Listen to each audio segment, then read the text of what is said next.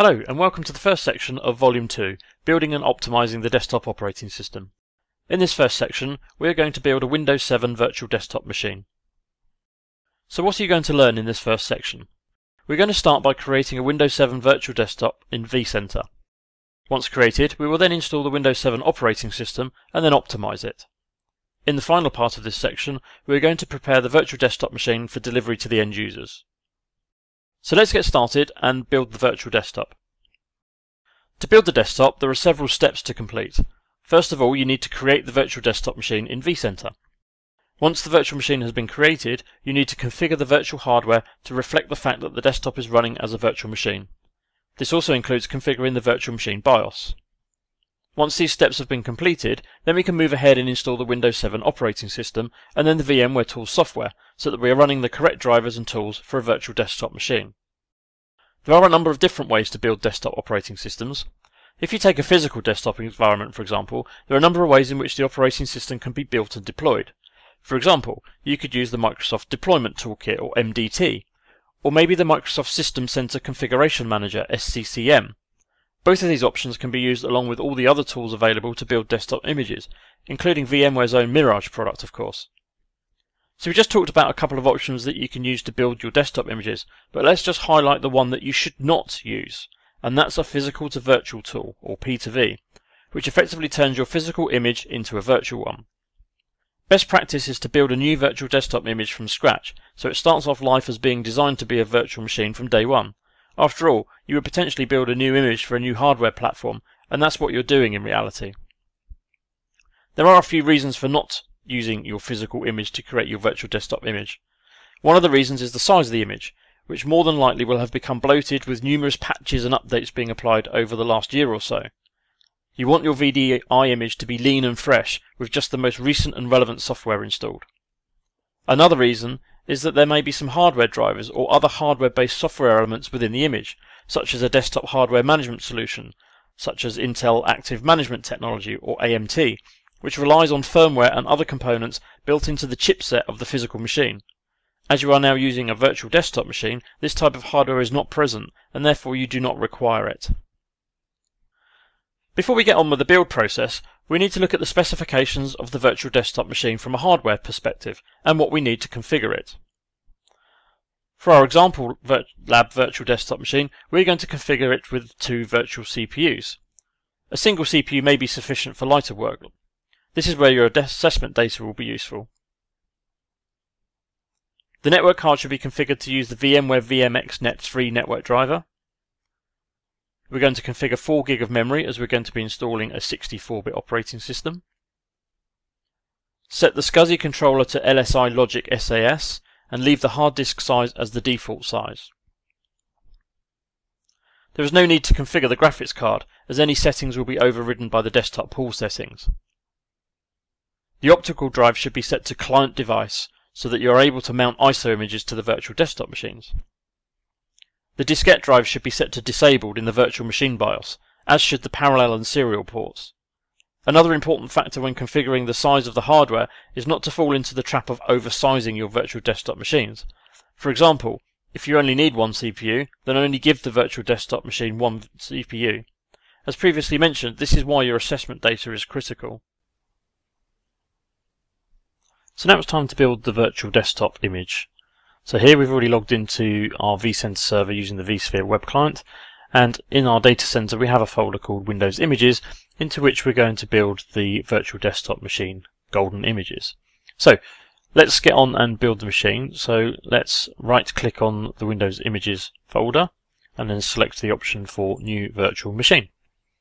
Now we'll see the New Virtual Machine dialog box pop up. We want to select the option for Create a New Virtual Machine and then click the Next button. So the first thing we need to do is give this virtual machine a name. So we're going to call this Windows 7 Gold Image. So we know which one this is. And we're going to, as I said, store in the Windows Images folder. So click the Next button to continue. Now we need to select the host that's going to host this desktop. So we select our ESX server from the list and click Next. Next, we need to choose the storage location of where this virtual machine is going to live. So on this one, we're just going to put this on local data store, as this is the gold image. and click Next. Then we need to check our compatibility levels. So as we're running ESX i6 in the example lab, we'll leave that as the default, but you need to select from the list the version of ESX to reflect your particular environment. And then click the Next button. So now we need to select the guest OS. So this is what operating system our desktop is going to be running. So obviously it's going to be a Windows desktop. And then we need to choose from the list Windows 7 64-bit, as that's the OS we're going to install, and then click the Next button. So now we have the Customize Hardware window, where we can change the actual hardware configuration of the virtual desktop. So the first thing we're going to change is we're going to change the virtual CPUs to 2. We'll leave the memory the same and the hard disk the same, and also the SCSI controller. So what we need to do next is expand the network option, and under the adapter type we need to change that from the E1000 to the VMXnet3 network adapter. If we scroll down, the next thing we want to do is under New CD drive, again expand the image for that, and if we select the data store ISO file option, and that brings up the select file dialog box. So from here, if we expand our local data store and then scroll down to our ISO images folder, and we can see we have our ISO images already stored in this ISO images folder on the ESX host server. So select Windows 7 from the list and click OK, and then also make sure that this is connected. So we need to tick the box for connect at power on to ensure that the drive is connected when the virtual machine powers on. The other thing we'll change is we'll change the video card to auto detect settings. What's going to happen anyway when we create a desktop pool, any pool settings will override the video card settings. So that's it for the VMware virtual hardware. So the other thing we're going to change is in VM options. So click VM options from the top.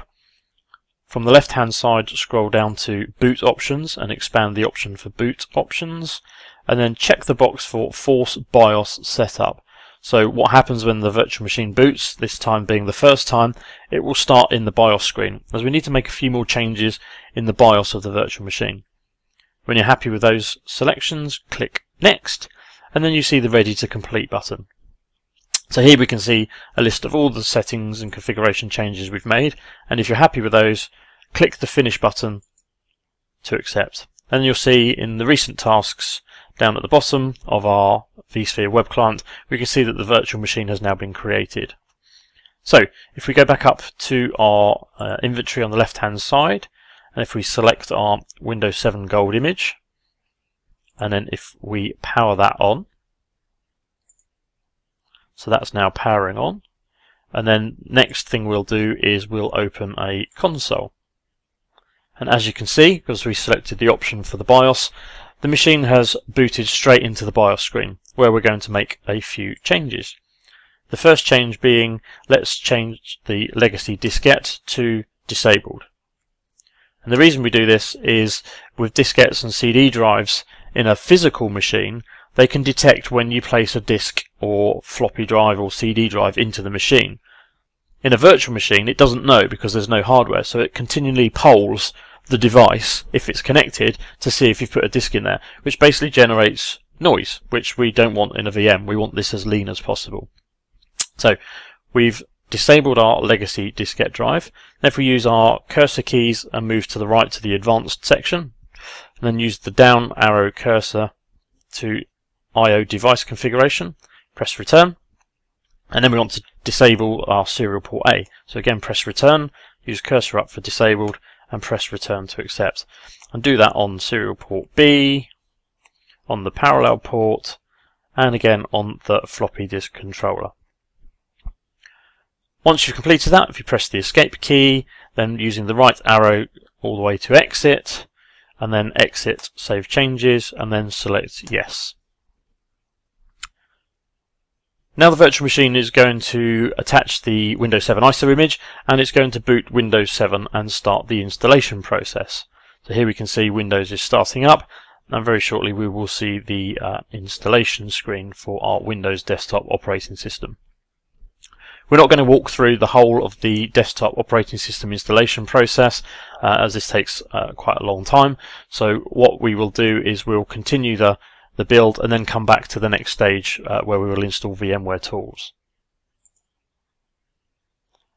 So now we have our Windows 7 Gold Image virtual desktop machine already built. You can see here from the vSphere web client view that the machine is up and running, is powered on, and how much CPU, memory and storage that's been used.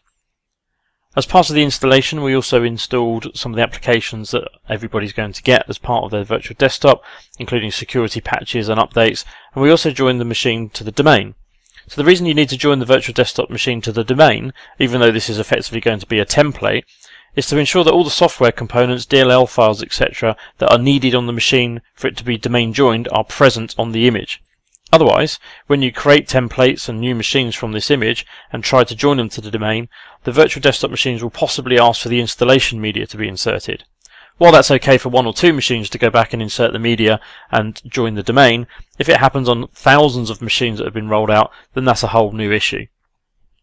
So now with our image already built, what we're going to do is install VMware tools as our final part of the image build. So from the vSphere web client, we can click the Install VMware Tools button here, and we get the prompt saying Install VMware Tools, and that we want to mount the ISO image containing the VMware Tools installation to the virtual desktop. So if we now switch out to the virtual desktop machine and just make that full screen, we can see that the VMware Tools autoplay has already run. So we're going to click on Run Setup 64 to install the VMware Tools. Do you want this program to make changes? Yes. And now we can see the installation start.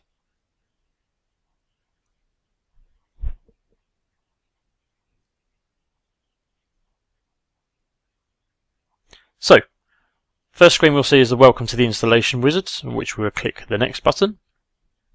We're just going to go a typical installation on this particular image, so click Next, and then click the Install button. We'll now see VMware Tools being installed. We see the copying of the new files, installing services, and the main thing that VMware Tools installs is the drivers. So here we see VMXNet3 network driver, SCSI driver, mouse, video drivers. So these all enhance the performance of the virtual desktop machine, as does VMware Tools for any other virtual machine.